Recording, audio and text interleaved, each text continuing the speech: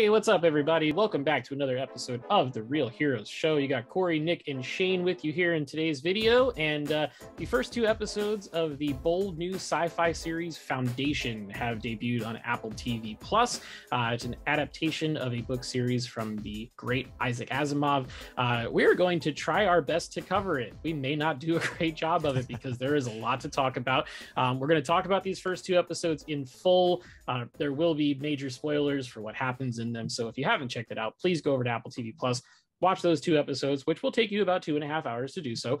Come on back here and see us. Nick, I feel like we just spoke, but how are you? I am doing well. I'm a bit more feeling a little bit spicy this time because I have grabbed You have an Oktoberfest with you. An Oktoberfest, yeah. That's good. Sam Adams, they're from New England, which Havid is also. Hey, Havid. If you notice, we're all wearing the same clothes as yesterday's video. Look at that fact and connection. What happened? Amazing. We haven't showered yet either, so it's not good. Yeah. It's a good thing we're all not seeing nostrils. people and working from home. Shane, your sunburn has not gotten any better in the last 30 minutes. What happened? The Ted Lasso review could not solve my sunburn. You know, here we all thought that Ted Lasso was the solution to everyone's problems. Yeah. All right. So Shane, do you want to maybe explain to the audience a little bit about Foundation and what it is and what the TV show is and isn't compared to the books? Yeah. So I'll preface this by saying none of us on this show have read the books. I can't read. We are approaching this show as non-book readers. So if you're looking for something that is book reader heavy, this is not the channel for you. However, we're going to discuss this more cinematically as a show. But what I do know about the books, I'll kind of preface this as we discuss the show, is that for a long time, they've been considered unfilmable. I mean, as highly renowned as this book series is, right. It spans thousands of years. It is told much like an anthology and series of short stories almost. And it's not really a set for TV or motion picture narrative.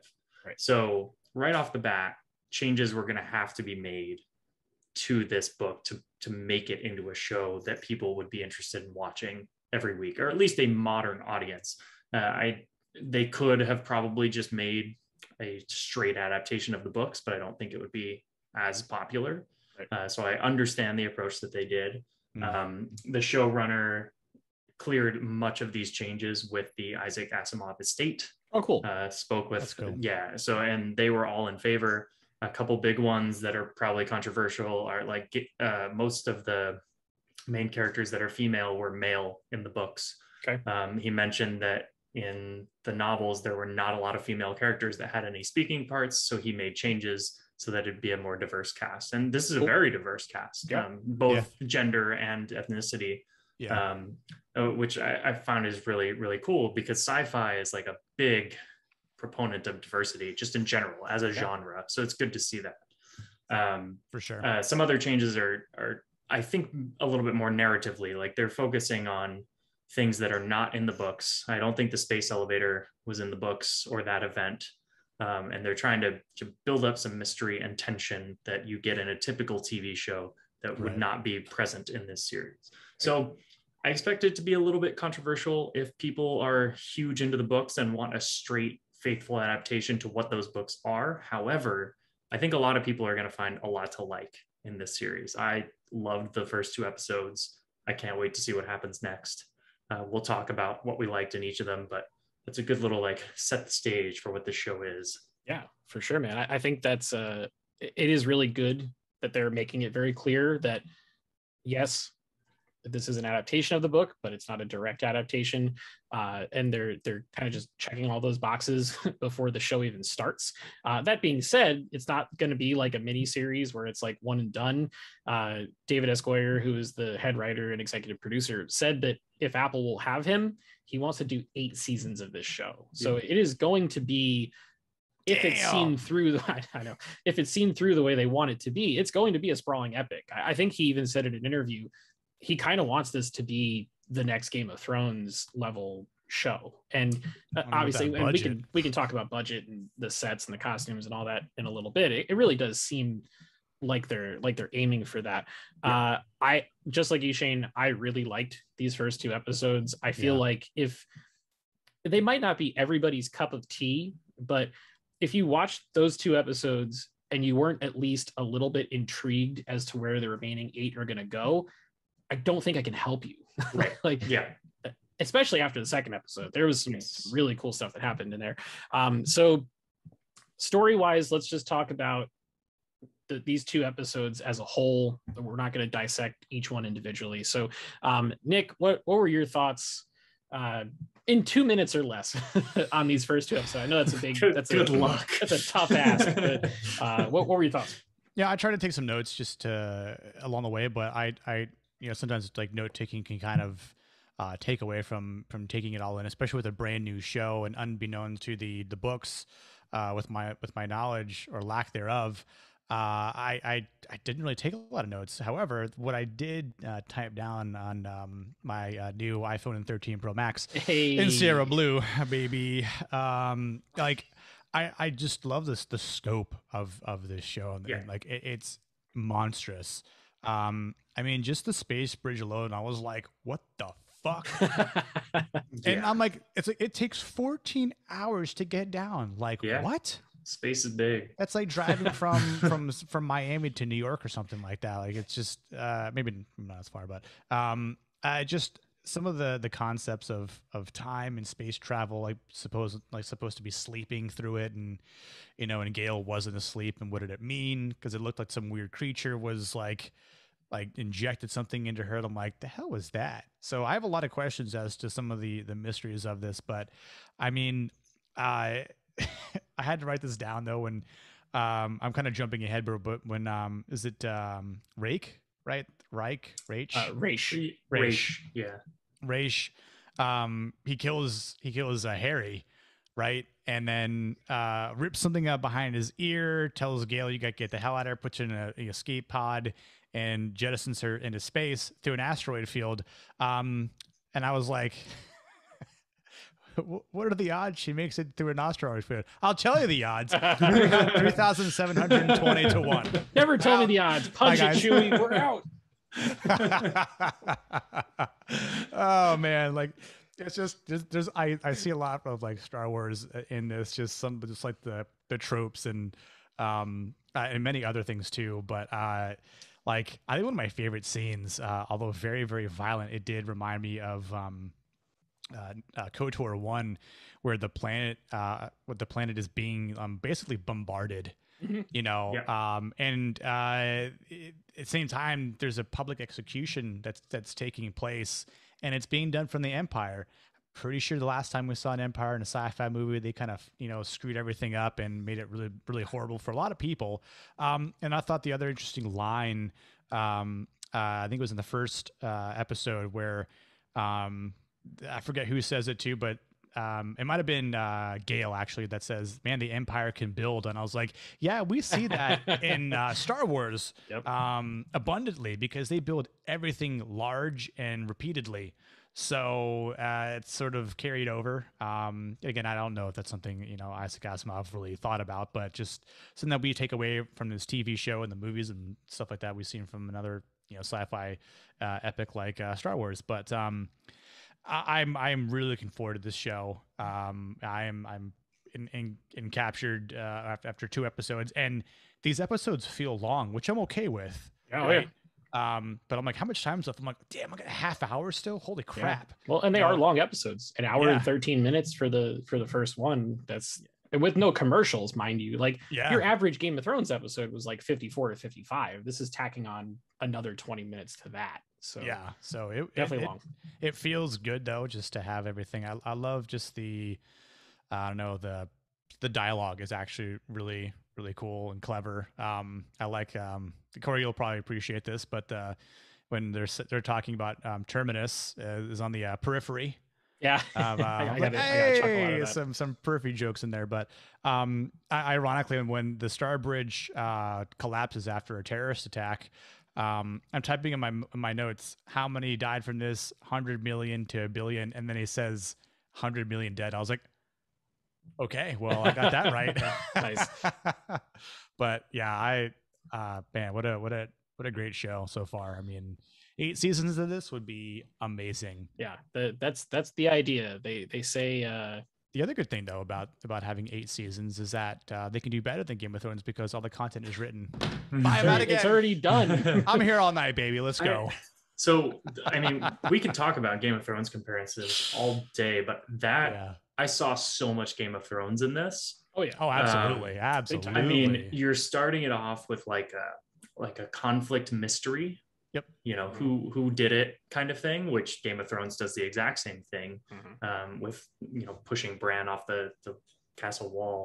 Yep. Spoilers if anyone hasn't seen Game of Thrones by now, but anyways, you start with a mystery, and that's kind of the main anchor. You've got sort of different to Game of Thrones. It seems less of an ensemble cast. It feels like, you know, this is, you know, a couple major characters, right? And we're going to focus on them. I kind of like that. Sci-Fi is very good at the hero's journey type of thing, and that's what Gale is.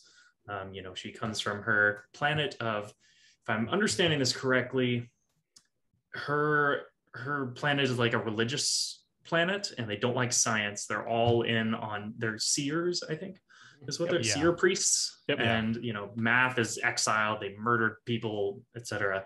But she is like heretic. She's super smart. She gets the little gemstones removed and goes to work with Harry Seldon, who is played by Jared Harris. Amazing, phenomenally. Jared Harris is so good. Which I really hope he's still in the show. Same, man. Same, dude. Like 2 episodes. I was like, come on, what? Please tell me Jared Harris is not gone after 2 episodes. I don't think he is. We can talk about that. If he is dead, though, it's kind of like another Game of Thrones comparison with Sean Bean. That's a good the first season, and then not coming back, right? Great award-winning actor in it, and all of a sudden, like, bye. I'm out. 2 episodes have done. But yeah, I mean, you've got the major mystery. You've got the hero, the young female hero, which I guess could be compared to Arya, I guess. But it was also kind of Gladiator-esque. Like, that's a lot of what I got out of it was, you know, Lee Pace is doing his best Joaquin Phoenix Emperor impression. It is so funny you say that. My girlfriend, while we were watching it, she was like, man, he looks a lot like Joaquin Phoenix in Gladiator. And I was like, you know, you're right. He kind of does. So what I find is more interesting about him, though, is whereas Joaquin Phoenix seems kind of like aloof and like, you know, he's just like obsessed with power. This guy is not. He's very calculated. He's very smart. He's meant to be like evil, but like, you know, that he's at least in his own weird, twisted way trying to hold the galaxy together. Right. It doesn't feel like he's doing a power grab as much as it is. This is what he feels like is necessary to keep order. And I find that that's like even more impressive because like, he's kind of funny. Like, he's funny, and like the most humor that you get out of this show is watching Lee Pace perform brilliantly in that role. Yeah. He's I texted Cory though. Ironically, his name's Emperor Day. So that's Nick's last you can name refer to so you can refer to me as Emperor Day. Although I wouldn't be that cruel though, you know, because I would you wouldn't vaporize the guy cleaning your murals. No, I wouldn't. Like, bro, I love that scene. Like, shocked. It was crazy. Yeah, I was like, oh, so you know, right off the bat, he means business. Yeah, I'm like, he is not to be trifled with. But yes, can we talk about those murals though? Pretty awesome. The detail on it was great, but I love that close in shot of like the paint or the dust or whatever that Emperor Dusk is using. And but when he falls off, I think it's the way the camera angle is shot. It makes it seem like he's so far down, and I'm like, he gets down. I'm like, it's like 10 feet. Like 10 feet, bro. Like, I mean, for him being old, he'd probably hurt himself. But like for, you know, for even the kid, if he fell that, he'd probably be okay. You know, I'm like, I thought he was like 50 feet up. I'm like, damn, it's not a long fall at all. And then he kind of gets all tilted and just starts throwing shit everywhere. But yeah, I think it was representative. So I think because of the cloning, they kind of know their lifespan, kind of. That's my assumption. Yeah, and he sees I think he sees his genetics breaking down similarly to how the prior guy broke down, and he knows he's like reaching the end of his lifetime. So I think he's just really pissed. Which he's mad about mortality. I believe there was something about that in the next episode. The preview for the next episode. Yeah. The next episode this Friday. He will ascend or ascension or something. Yeah, which is an interesting way for them to put it. Yeah. Which I think, Shane, that kind of ties into why Lee Pace's character is not necessarily doing extreme power grabs, is because he knows that his life is basically on a cycle. Yeah. And he's going to go at some point and become Brother Dusk. He's going to then ascend. The cycle will repeat itself. However, I don't know if you guys felt this way, but I think the kid is going to be the clone that bucks the trend. I kind of agree. Yeah. The last line from whatever that robot character's name is in the second episode, where the kid asks her, like, how often do I choose this? And she says, every time. Yep. And I think that might kind of hit it. And like, they haven't had a moment like this that has developed a young kid, like that trauma early. And it's like he says in that Lee Pace says in his monologue, like, everyone is affected. They'll carry this wound in their hearts forever. And I think the kid is affected. And I think that's going to change how he develops over time. They've been in peacetime for so long. Right? Yep. All of these emperors are the exact same. The different could actually be this kid. I think that's a good guess. Yeah. And I think because, obviously if we're looking at the older one ascending in the next episode, which is relatively early in a 10-episode season, what happens? You'll probably see a teenaged version of that character or whatever, because I imagine they don't just go from being 6 years old to 30 years old. They probably grow and live a normal life. It might be at an accelerated rate, kind of similar to the clones in Star Wars, but I think it will be very interesting. And that concept to me is like such a sci-fi thing, because it's so like good. Lee Pace is talking to the kid like the kid is his son. Yep. But in reality, he's just talking to himself. Yep. And then the kid looks up to him like a father, and then like the other one is like a weird grandpa that is just all cranky and shit. It's like the grandfather, like you get the I think grandfather, father, grandson. It's really cool. And really cool. Yeah. Lee Pace's voice is so goddamn perfect. Oh, he's awesome. I just hear Thranduil from The Hobbit, but I mean, that's just me. Yeah. I went into this show expecting Jared Harris to be the performance that wowed me the most, because it's Jared Harris. Sure. And Lee Pace has been what I've been impressed with the most in the entire show. Not the production value, not the storyline or anything. Lee Pace is phenomenal in that role. He is, absolutely. I mean, I think he's obviously had more screen time too, but just for the sake of him being the antagonist. I don't know. Like I was like, I don't know if science I should even is call the him antagonist. So if science, you can't, math doesn't take sides, Nick. So is math the protagonist? Funny thing about I mean, interesting things about math though. While I'm not obviously I have a degree in English, so I'm not so much a math person, but I respect math and I like that, just like the statistics portion of it. I like that in college back in the day, but people lie, numbers don't. Math is never just numbers, because it could be used as weapons, as they say. And I really found that to be fascinating, because that's the whole concept of this, right? Like, Are you saying that the Empire is doomed because of math? Yes.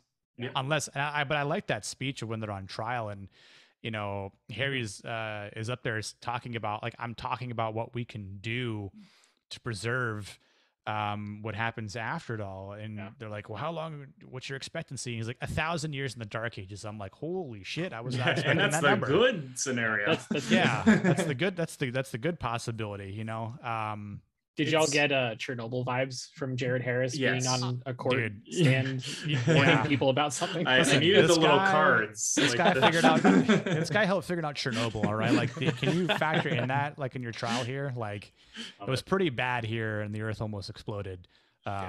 So listen, he could save the universe. Come on. No. Dream bigger, as he says to Gale. I mean, what's great about the first 2 episodes is not only is it like a cool mystery. The one thing I didn't like, I'll preface this right away, is I felt the romance was super forced, and it was out of nowhere. Like Yeah. it's like all of a sudden it's like episode 2, and it's like they're fucking all right. Yeah, cool, let's I go mean, with it. I get that you want the emotional core of the show, and it's possible that like he just didn't have enough time to do that with the plot points moving the way that they were supposed to, but like almost feels like that shouldn't have even happened unless You know it what, like though? really comes back in a big way later. Good for him. 10 points to Gryffindor. He's Dean Thomas from the Harry Potter Thomas. films. Yeah. But what I wanted to say is like thematically, it's so interesting watching this show and comparing it to current day, right? And that's the big thing about sci-fi in general, is sci-fi has always been big on universal truths and universal conflicts and stuff like that. And so I couldn't help but like this impending doom is like global warming, right? Like it's such a direct comparison to the global warming discussion. And I find it super interesting because some people believe that, you know, we're already past the point of no return. And so at this point, we're just softening the fall, as Harry Seldon would say in this episode. Yeah.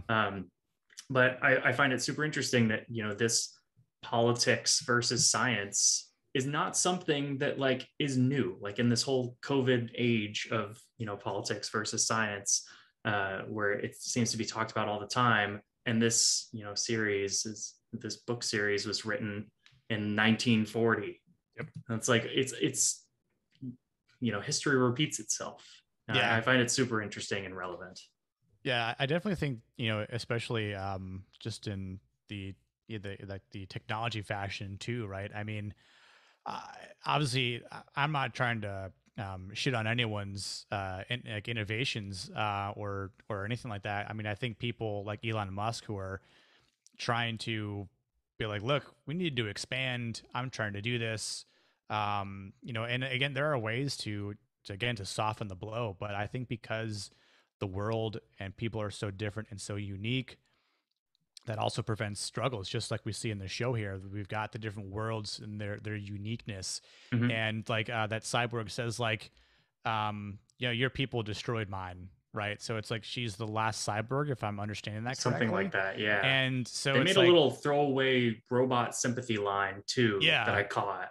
Yeah, and again, it's sort of like, hey, you were the last of this, you know, civilization here on Earth before we destroyed you, which has happened throughout history. You know, and obviously that's sort of come to a halt now in our current age. But it, like again, how to alleviate the impending doom of you know, a very big and cataclysmic event that could literally wipe, you know, human civilization off the face of the earth, you know, leading to, you know, what kind of happened to the dinosaurs, right? And it's very interesting because that's, again, like this, I feel like I really wish we were into space travel, and I think it's one of those things where I think we've hindered ourselves as a civilization, and whether that become of politics or money or greed or power, or the race to do it first, you know, is like there's always like this sort of ulterior motive in place. And it's like kind of what happens in Foundation here, at least from my understanding of these 2 episodes, like, you know, having the planets, having the empire, and then just trying to have peace throughout the galaxy, which is kind of, you know, Star Wars reference as well, that it always doesn't work out that way, and it might last for a time, but what happens during that time frame and how long will it last, and like these series of events that are, again, mathematically brought to us. You know, it's like, I know the whole global warming thing has been long talked about for decades now, and you know, it's like that 7-minute hand is now the 1-minute hand, and it's like, so if that's what you're saying, and it's been 50 years, how much time do we actually have before, you know, the big, you know, snap happens? And for Foundation's sake, that happened in 2018 when Thanos arrived to Wakanda. That's true. Yeah, that's very true. That was so the big more snap. sci-fi. We haven't seen the Infinity Stones here on Earth yet, thankfully. So we're our doom is not on the horizon. But yeah, I liked the idea where Harry says it was never the plan to to fully get arrested, but to be in exile, and to get shipped off to Terminus. So that was always his plan. Yeah, but not himself. Right, but not just him, but to have Gale along with him, and like just the idea of it being 50,000 light years away. I mean, I find that super interesting. The speeds of like slow ships and fast ships. So I looked this up, and apparently the slow ships go faster than the speed of light. However, the jump drive technology is exclusive to the Empire. So only they can use it. And so you see that happen when she leaves Synax, I think is her name. Yeah. Or the planet's name. Yep. On that jump, what happens is that middle thing creates a black hole that envelops the entire ship and push it through space. Dope. And that's how they go through. They basically create a wormhole. Right. That effect in the CGI was so good. Marvelous. Yes. I was like, what are they? Oh my God. I was half expecting like a Star Wars Lightspeed type thing. And then what I got was so much cooler than that. It reminds me of Mass Effect a little bit. The ships with like the middle relays. Yeah. And there's a really cool shot when they come out of warp, and then the spinning thing like frames the planet at the end. Yep. You'll catch it like pans over, and it's like, this is the planet rock. It's so cool. Yeah. But yeah, I think it's a good set of inciting incidents. One thing I want to talk about is the ending of episode 2, where Raish kills Harry Seldon. This is like Dumbledore, right? Like he told him to kill him or stage his death, because like I watched it twice. After I watched it the first time, that's what I thought immediately, and I went back to watch it again, and it's pretty clear. Like there's a lot of hints that something is up. So early on in the episode, he's like a little bit spooked that like, the percentages are going down for like the success of the colony.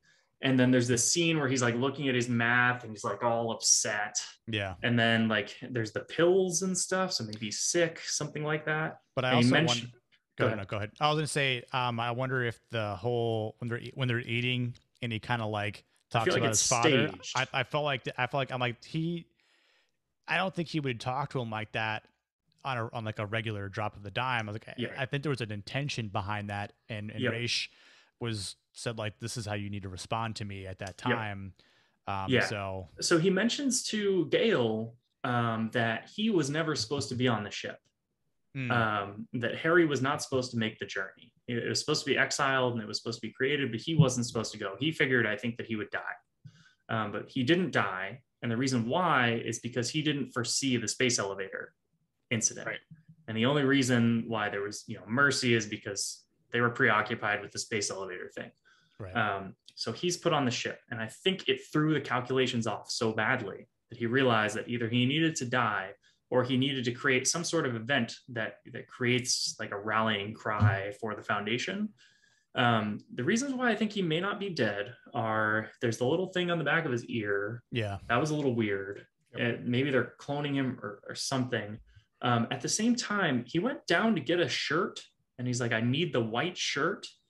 And like white shirts show blood more, right? Yep. So like, I feel like that would, like, it's maybe something where he needs to get her off of the ship. And, maybe he gives the knife so that she might relay this back to the Empire or something, that he's been killed. Here's the knife that killed him. And they put Raish as this, murderer, and he's a martyr now. So he's creating the martyr event that they thought would ignite kind of the series of events in the formula, right? Where he thought he was going to get killed, and that was what was in that formula. And now that he wasn't killed, rather than slowing the fall, it actually speeds it up or something like that. I don't know, or it fails. Yeah, I'm curious to see what like where any sort of other cloning takes place and how it really comes like into the effect of the show and the characters. I also don't want to lose Jared Harris in this show. So I don't think That you're too. going to.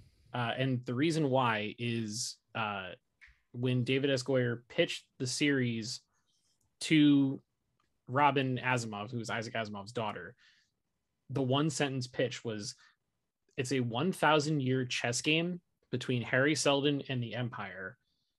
All the characters in between are the pawns, but some of the pawns over the course of the saga end up becoming kings and queens.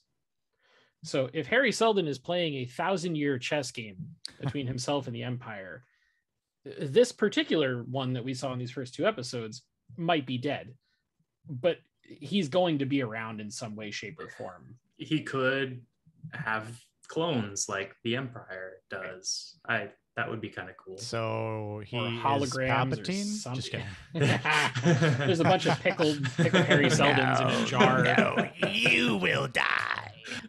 Unlimited power. Unlimited exponential power. So does she become Darth Gale? Is that Darth Raish? No, I think it's a super intriguing way to end the like if you know you're releasing the first 2, then like that would be the cliffhanger. Yeah. That's something I thought about. On. Like if it was just like, how would you guys, anyone watching too, like how would you guys have felt if we only got 1 episode? I still think I mean, obviously I watched the next one. Well, yeah, the first one has the space elevator getting destroyed. Yes. Right. So it would have been like, oh my God, something huge. Yeah. However, between Harry getting killed, the public executions, the planets getting bombarded, all of that stuff happening and being cross-cut and all happening right at the end. I watched the first episode on Thursday night, the second episode on Friday. And then as soon as it was done, I like put my head in my hands and I was like, I have to wait a week for the next one. Like I was like, I want it like right now. Yeah. So I think that was a very smart move on Apple's part to do those 2 episodes in particular, and then do the weekly drops after that. Yeah, it says like 3 episodes, but you're like, just kidding. Yeah, it was weird, right? I thought it was going to be 3 and it was only 2. Yeah, they fooled us. Yeah. But no, it's fine. It's more videos for us to make. So. Subscribe. So I found it interesting that I looked on Rotten Tomatoes. Critics are giving it about 70%, which really, So I'm not sure. Fucking idiots. I can't tell how much of the season that each of these critics has seen. It seems like some of them have seen the entire season, and some of them have only seen the first 2 episodes. Mm-hmm. So. Some of the critiques that I saw on there were lack of an emotional core. I kind of get that. I don't particularly love Gale as a character, but I think she's functional. I don't think she's a bad character. We've also only had about 45 minutes with her. Right. It's not really a lot of time to tell. Right. And I wonder how much it goes forward. But looking back, like, do we really get a bunch of, aside from Tyrion Lannister, and Game of Thrones, like did we get a lot of like hardcore emotional characters? I mean I'm a big proponent of character, but if it's a chess game type of approach, then sometimes it's okay to have the characters be more plot focused and less familial character focused. So I'm not sure. Some of them said there's no humor. I don't give a shit. It's not that type of show. It's fine. Yeah, it's the same people complaining that The Dark Knight has no, kooky action or something like that. It's stupid. Like it's okay for some things to be depressing, although like most TV shows nowadays are depressing. It's the way it should be. Yeah, I see a lot of complaints on the audience side of things about it not holding true to the book. Talked about that earlier. Like.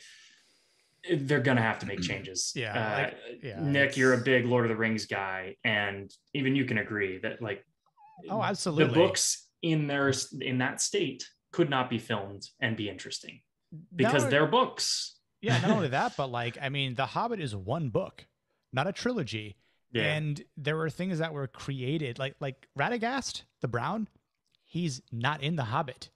Like I think he's mentioned like in the Untold Tales or something like that. Like he does not have a pivotal part whatsoever in The Hobbit.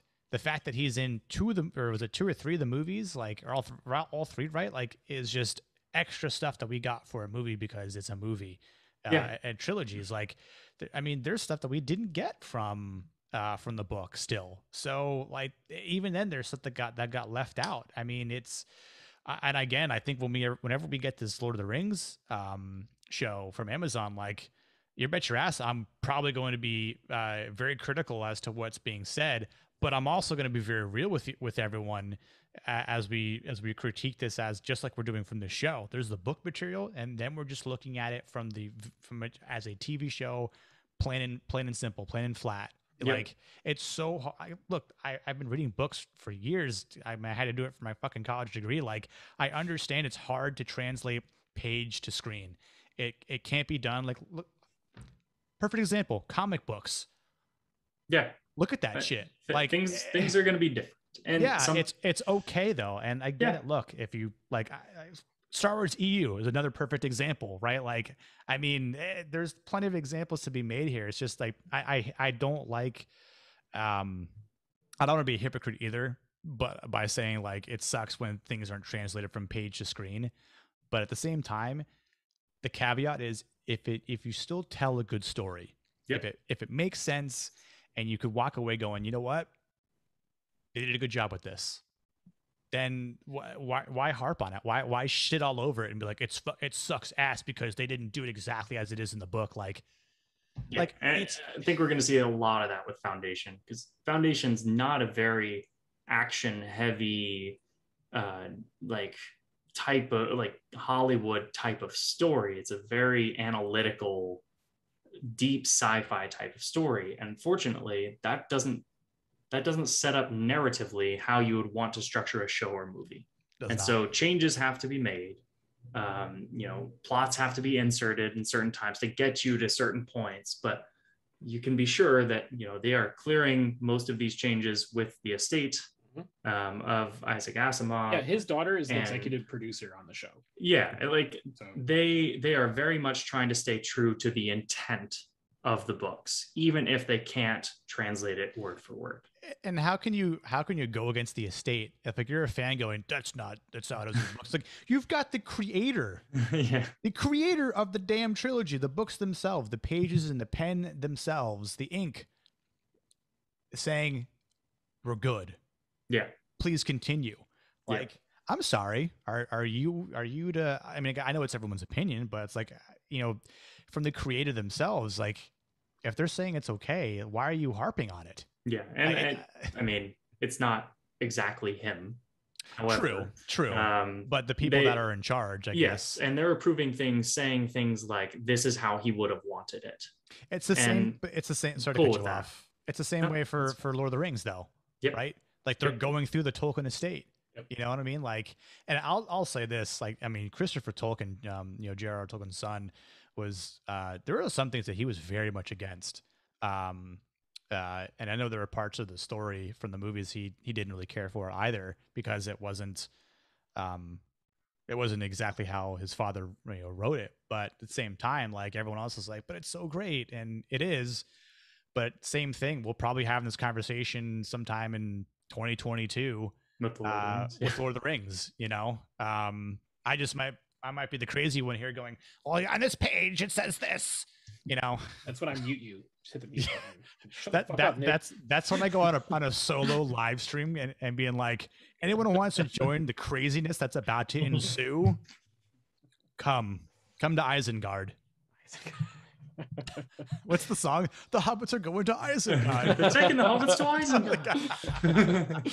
Oh man. I think though, at the end of the day, because like there's a lot to digest from this, right? Absolutely. And there's going to be, if I had to guess, a whole lot more. So far, the ride has been very fun. We're literally in a time period where between September 24th and October 22nd, there are 2 sci-fi stories that were deemed unfilmable between this and Dune. and we're getting both of them, right? You're getting one as a very long, you know, serialized television show that, if they do it the way they want to, is going to go on for 8 years. And then Dune is supposed to be the most sprawling, epic cinematic experience since the original Lord of the Rings Fellowship movie came out back in, what was that, 2001? I think was when that came out. Like, sci-fi kids are eating good right now, man. Like, this is what a time to be alive if you're into this kind of stuff. It's great. Even if you're not super into the story, or if you get a little bit lost in it, like, there were a few points, like, to be completely honest and transparent with you guys, that part of me was like, wait, what did I miss? But at the same time, I was like, holy fuck, this is the most gorgeous television show I've seen in a long time, if ever. So like, just be there for the ride, take it, enjoy it. Yeah, exactly. Going back to that Game of Thrones comparison, I can't, like, if you watch the first episode of Game of Thrones, like, you're totally lost. There's so much going on. But like, this is kind of the same thing, where they throw so much at you so quickly, and that it helped me watching them twice to kind of fully grasp it. But I expect a lot more of that, but I expect it to be a show that you can kind of watch back and piece together, and it did a pretty good job with the world building. And I mean, I really, really enjoyed it. Yeah, I think it's going to be one of those shows where not you have to watch it multiple times, but you can, right? And in doing so, it's and then watching videos like we put out, where we talk about what we've seen, maybe the possibilities, the explanations, the theories, the whatever, right? The breakdowns, and where do we think it's all going, what it meant. And again, that kind of helps build upon what you've just seen in an episode, in a season, and then the entire series whenever it comes to an end. But yeah, it's exciting. Like, there are plenty of people who didn't read A Song of Fire and Ice. You know, I mean, the first 5 books were out. You know, I knew that Jon Snow was dead long before the first episode was ever streamed on HBO. So it's like, you know, to wait and still never get the real story finished from George Martin, bastard. So, you know, he's gonna die before those books come out. Probably. Sad to say, but probably. Before we wrap up, I do want to give my theory. I think that seer priest was actually one of the people behind the space station attack. Oh, you think so? The one that was on Trenton that she went to go see. The one on Trentor, whatever, the planet. Yeah, Trentor, I think he has a part to play that we don't fully realize yet, because he was put in multiple important scenes, and he showed up at the trial.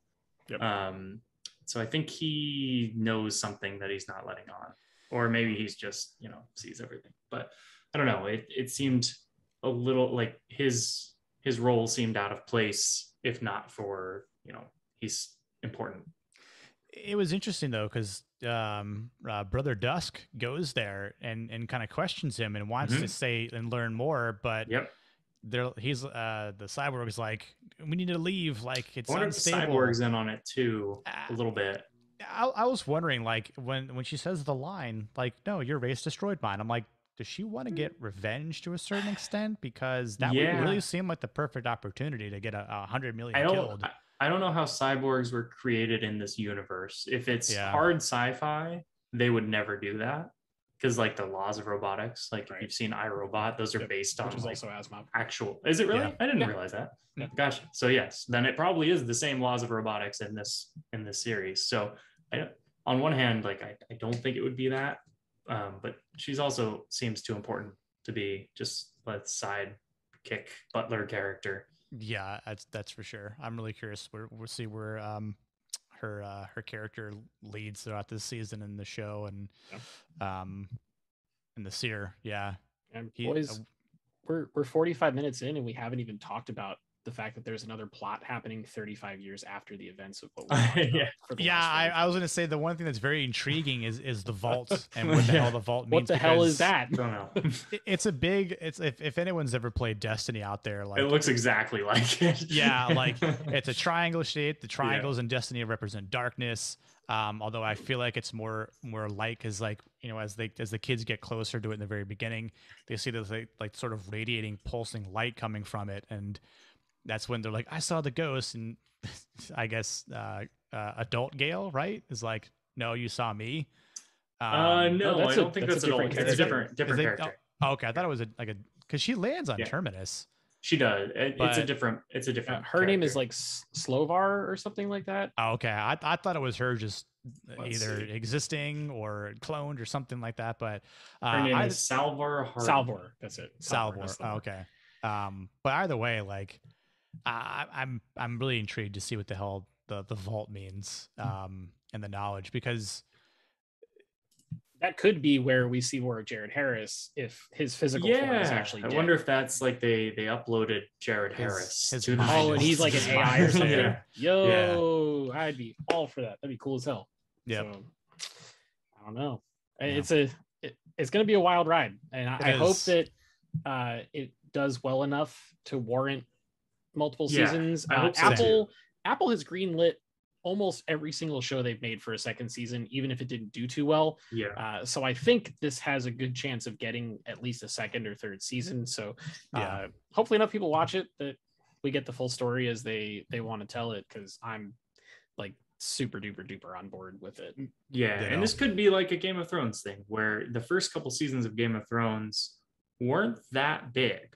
Like it really took word of mouth to kind of cause it to take off, and the Red Wedding, and then it just it wasn't like crazy. Season 3 or 4 where everyone like was really doing these watch parties and stuff like that. Like, you know, like, unless you knew people that read the books, like I would call like my best friend about it and be like, you know, talking about the episodes in the first season, you know, who would have really made the best you know, king to sit on the throne, which would have been Sean Bean, but Ned Stark would have made the best king, but that's why I got to kill him off the first season and book. Shock and awe, man. Thanks, George. What that stuff does. So, I don't know how to rate this. I really don't. Say, do we want to rate it? Should we? Like, I'll rate it higher than the critics because I think they're all stupid and inaccurate, and I don't give a shit about their opinion. I care about everyone else's opinion that's watching this, though, because I feel like you're more sensible than a lot of these critics, but I'll give it an 8. Deep breath. Wow. I think I'm going to go 8.5. It hooked me. Yeah, I'm very interested. I think there is definitely some room to grow. And there was some stuff like the romance angle that kind of brought the beginning of the second episode down a little bit for me. And I was kind of like, all right, where are we going with this? But I think the concept is fascinating. I think it's a huge swing for Apple. And hopefully it ends up paying off for them, and hopefully people are on board with the idea of something where, you know, they have to use their brain while they watch television. Imagine that. Strange concept for a lot of people. I understand, but I think it's really good, and it's an important show. Apple TV is only $5 a month. It's like super cheap the cheapest out there to have that. So definitely recommend. Shane, what about you? I'll go with an 8 as well. If anything, like, give these first 2 episodes a watch. If you're not into it by then, I don't think you're ever going to be into it. Right. This kind of is a good encapsulation of what you should expect from this show. If anything, watch it, even if you're not interested, just to marvel at how freaking beautiful the production value is. This is by far the best looking TV show I've ever seen in my life. It makes the Game of Thrones CGI look terrible. It is seriously impressive that we're getting TV shows now with this type of CG. Yep. Absolutely. 100%. Well, I think since we're coming in on the better part of an hour on this discussion, this is a good place for us to pull the brakes and put ourselves into a deep hyper sleep and try to wake up on Friday and have the third episode ready to watch. So like Nick said several times in this video, we would love to hear from you guys. So drop us a comment below. Let us know what you thought of these first 2 episodes. Where do you think it's going? What do you think about Jared Harris's character? Is he alive, dead? Is he AI? Is he a hologram? We will respond to every single comment that comes through. If you want to support the channel, you can do so absolutely for free. Just like this video, subscribe if you haven't already, turn on your notifications, share with your friends. Check us out on social media. We're on Twitter and Instagram at Real Heroes Show. Check out our Ted Lasso videos. They release on Mondays. We had a really good one that came out yesterday. We will be back later today with a Midnight Mass full series review. Marvel's What If on Wednesday. Venom next weekend, more Ted Lasso, more Foundation, a whole lot of stuff coming down the pipe that we're really excited for. So please stay tuned to all of those things and so much more. Until next time, we'll see you guys in the next video.